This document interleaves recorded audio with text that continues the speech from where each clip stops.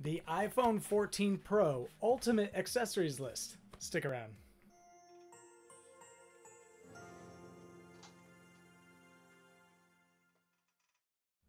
Hey guys, what is going on? This is Michael with a practical review. As you may or may not know, recently I picked up the iPhone 14 Gold. This is the half terabyte version. This is the iPhone 14 Pro rather, and I really like it. My last phone was an iPhone 10 XR. And if you want to see that video, click on the link below.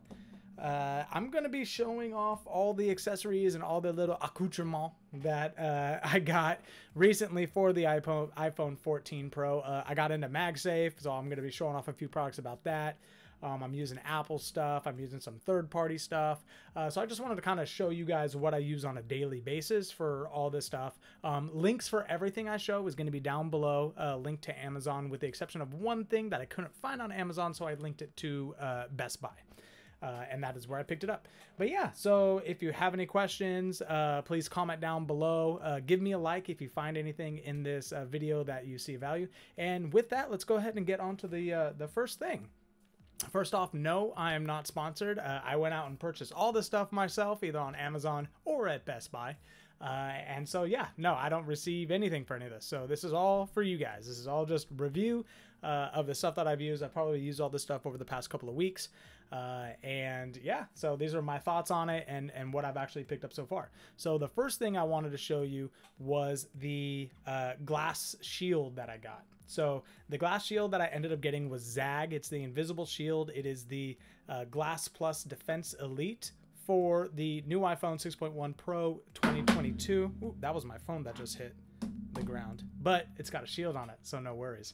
But yeah, so this is a really good shield. I liked it. I ended up getting this one. Now, I went through a couple different shields, and the reason I landed on this one was because I didn't like having the cutout of the camera itself. I wanted it to be a full face shield.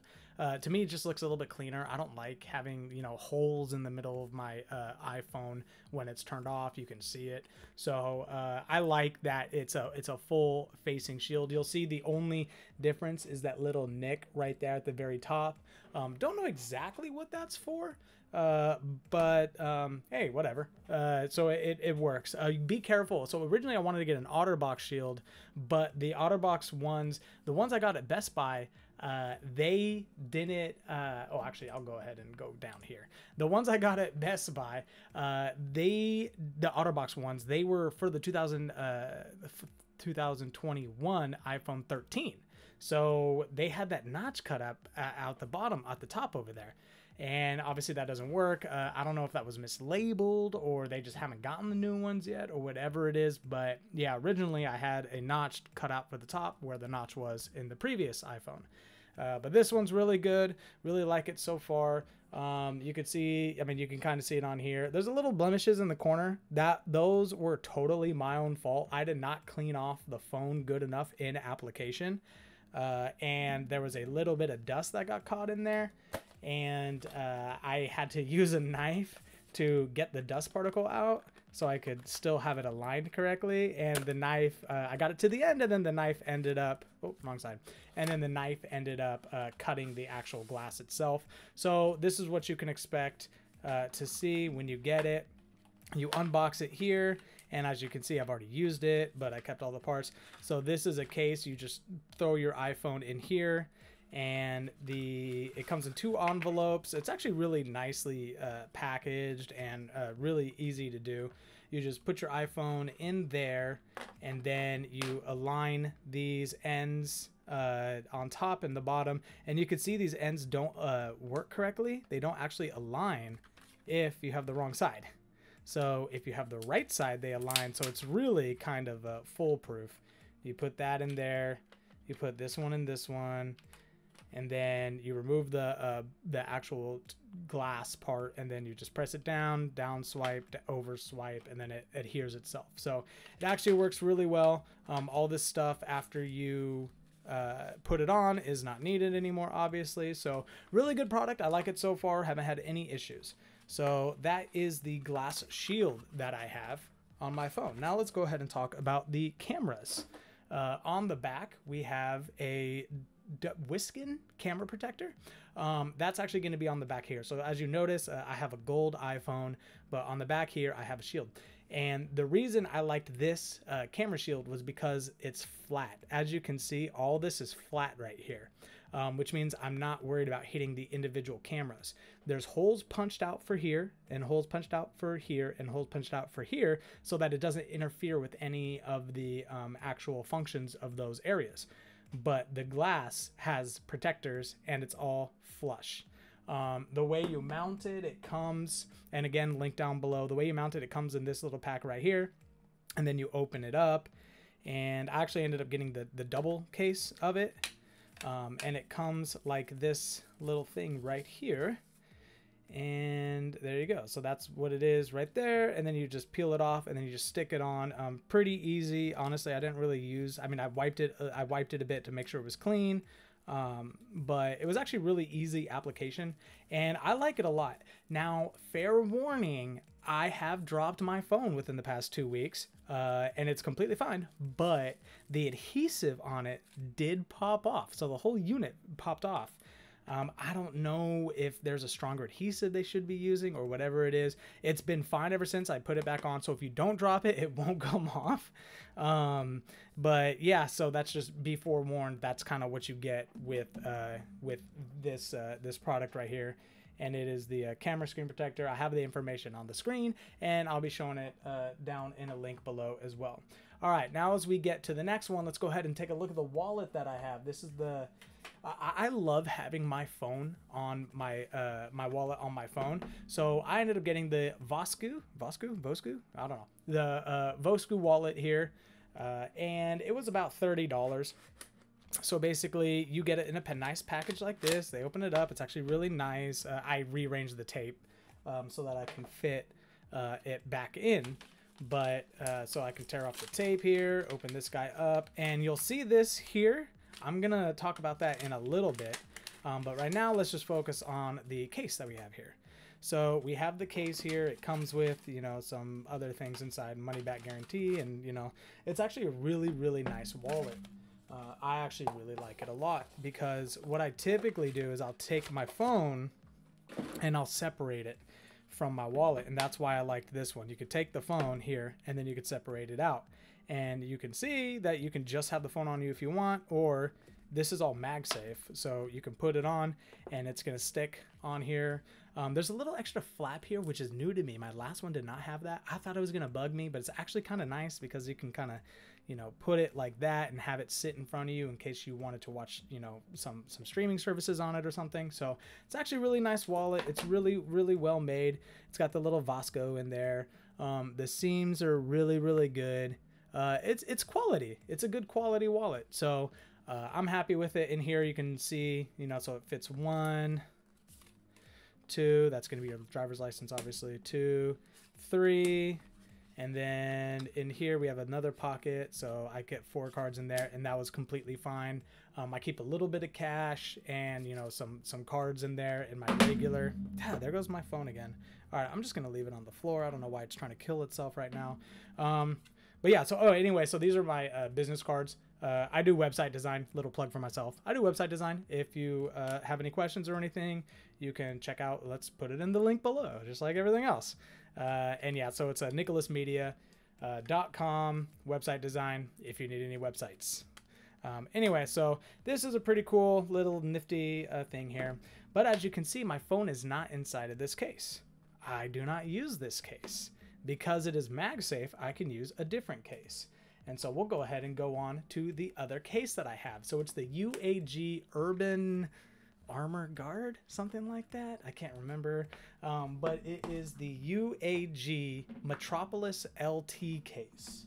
And that is going to be this guy right here. So this is the UAG Metropolis LT case. There's a couple reasons why I picked this case. I liked it. So you could see it's protected for a 16-foot drop, which is great because I don't typically like to be more than 5'8" in the air. And so you can see it's built with Kevlar. So I just imagine I can, you know, if somebody's shooting at me, I can just take my phone and just, you know, put it all over the place and try to block their shot. That's what I'm guessing I can do with it. I wouldn't recommend that. That's not me endorsing it. Don't do that. Yeah, so as you can see, it's built for MagSafe. So we open this guy up, and it's actually a really, really pretty case.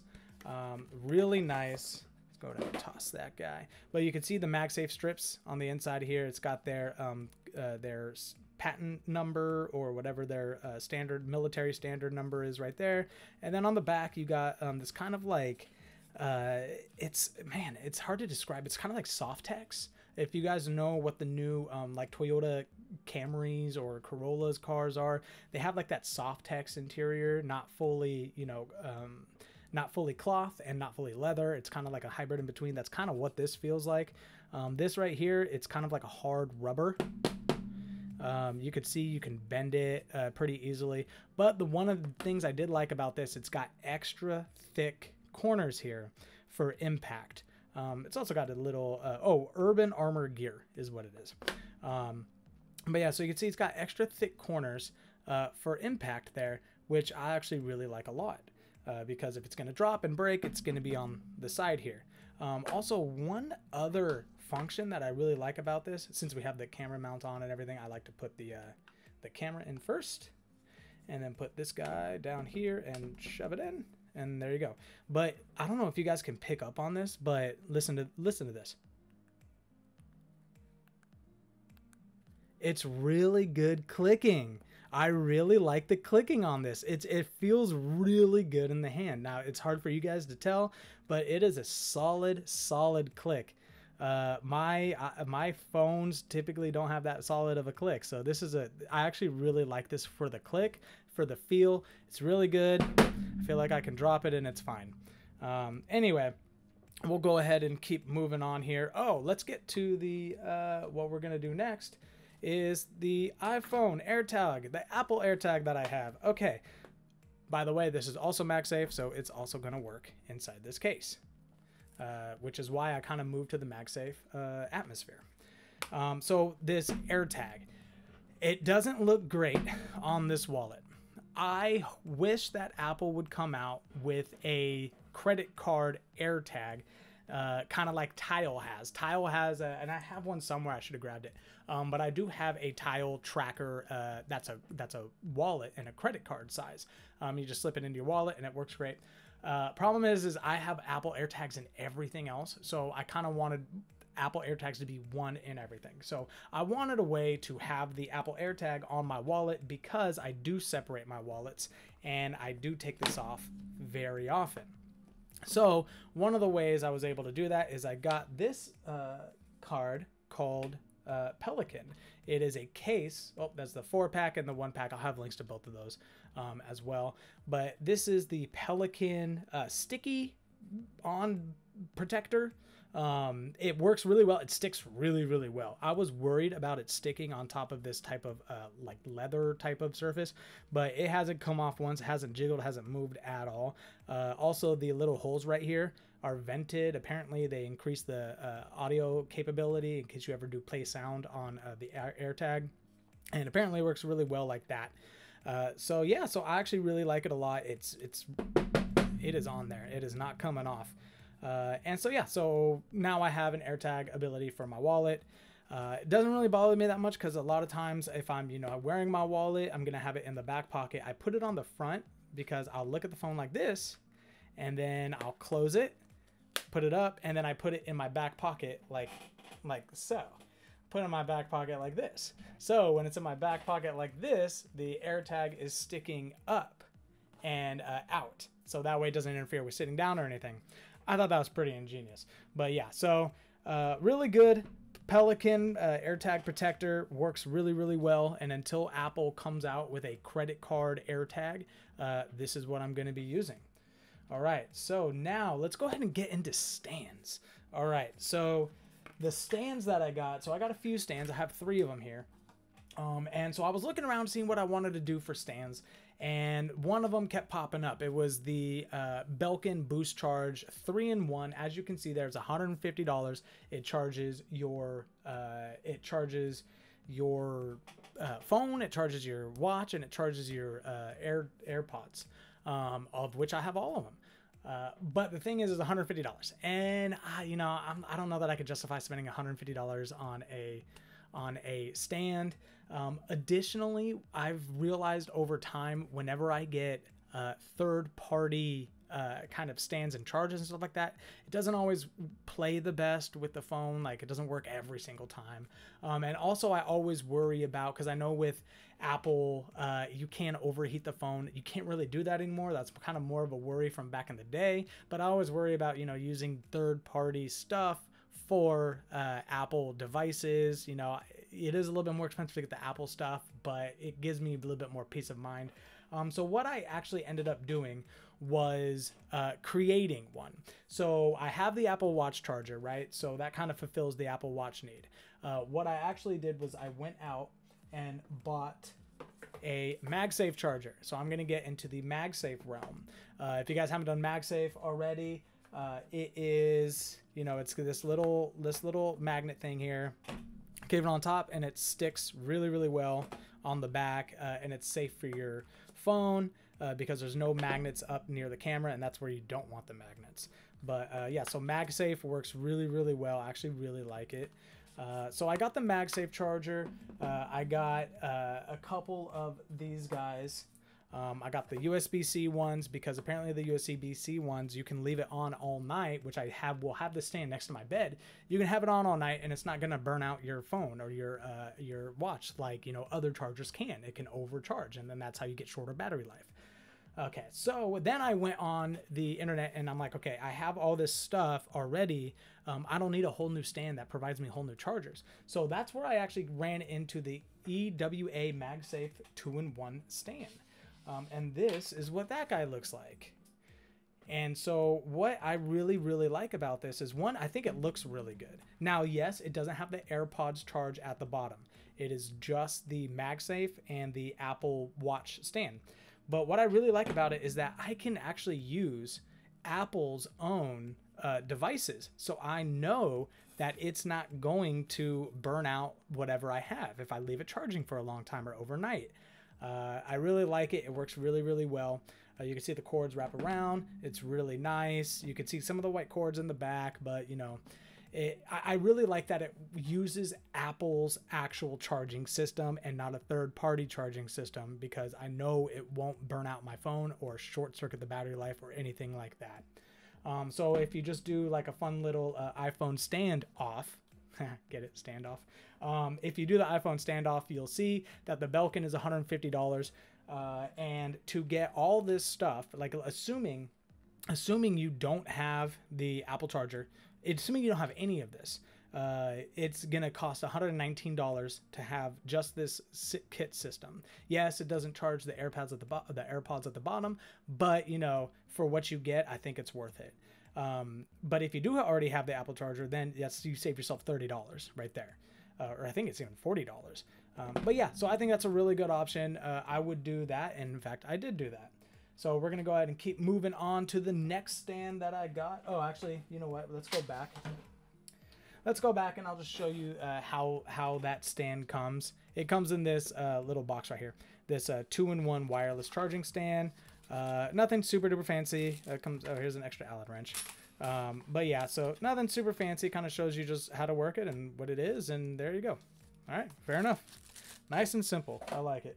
All right, so now we're gonna move on to the next stand. So the next stand I got is one for my computer desk, and I really like this one. The one for my computer desk is next to me. It's got a hingeable side up here. One thing I didn't like about it is that it doesn't natively run down the backside, so I use zip ties to go ahead and hide the cord as much as I could when it's down. So that's how it looks on my desk. It works really, really well. I really like this. Again, I'm a big fan of MagSafe. It feels really solid. It's good metal, and I get to use Apple's own charger, which I really like. So because I'm not having them create a power charging system for me, it's only 17 bucks. for this guy. Now I did have another one that was also really nice. It was a little bit more expensive, but it did run down the left-hand side. So you hear the MagSafe right here, and then there's a pull, and then the base. And it did hide the wire, but I'm left-handed, so every time I went to go grab my phone, I would run into the pole on the left-hand side. So I'm like, okay, I got to get one that I can grab from either end. And so this is it. So I think it works really, really well. I actually really like it a lot. It's very simple, and it's got like a nice, you know, grip at the bottom, so it's not gonna move anywhere. All right, so let's keep moving on here. We're gonna take a look at what I have in my car. So I really like, oh, okay, sorry, I keep forgetting. Let's go back, let's show you the box here. This is the box that it comes in. Just, you know, nothing too crazy, just a standard little box. Then you open it up, and then it, you know, I think you assemble it, or no, it already comes assembled actually. Yep, and then it just comes with, you know, some instructions. All right, so now let's go ahead and go into the car stand, and we're almost done here. The car stand is one I really like. I did a lot of research on which car stands that I would want. I ended up with this one right here. And the reason I picked this one is because I like to have my phone low and next to my knee when I drive. Some people like to have it on the dashboard. Some people like to have it, you know, in the vent, in other places. I don't know. I like to have it low. I put it on the center console on the left-hand side and next to my knee. That way I can have it charging, have it stand right there. Now this doesn't charge. This is just the stand, which is fine because I charge my phone at the desk, and I charge my phone while I'm sleeping. My phone's usually never below 85% now because I do have charges for both sides. But yeah, so this is a really good stand. The ends broke off. You can see that in the actual photo, they do have little ends here, you know, right here. The ends broke off. That was probably my fault. Those ends are foldable, so they're supposed to be able to move toward what surface that you're using them for. And I ripped them off. I broke this off my car part. My car, that way I can show you guys the stand here, and in the process I accidentally ripped both those sides off, so that's probably my fault. I wouldn't blame them for that. This is what it comes in, this little box right here. Now this box is definitely nothing special, but you know, it works well. It's the MagSafe. We'll go ahead and throw this guy on here, and as you can see, it's just very simple. There we go. Works really, really well. Anyway, so that's pretty much everything I got. And then, oh, the one other thing is what I use for all my stands instead of actually using the 3M that it comes with is I use this little 3M tape that I have right here. I really like it. It's a foam tape. Works really, really well. Double sticky on both sides. You can pick it up almost anywhere. It's not that crazy. I wouldn't order it on Amazon. I would just go to Walmart or Home Depot or Ace or anywhere you want to go for it, because it is not a difficult product to find. But yeah, so that's pretty much everything. Hope you guys like that. If you have any other accessories that you use on a daily basis, please let me know. I'm always looking for kind of some tech and accessories that you can use. If you are interested in any of the products that you've seen today, there's going to be links down below. If you click on the links and use it, if you can either buy it or not buy it, but it helps out my channel a lot if you do click on those links to go check them out. Also, if you can go ahead and like the video. You don't have to subscribe if you don't want to, I understand, but it'd be great if you guys can like the video. That way we can kind of push this out there and get it out there. Anyway, guys, thank you so much for watching. Really appreciate it. This was a long video, but hopefully you got some good value out of it and good content. And anyway, have a good rest of your day, and goodbye.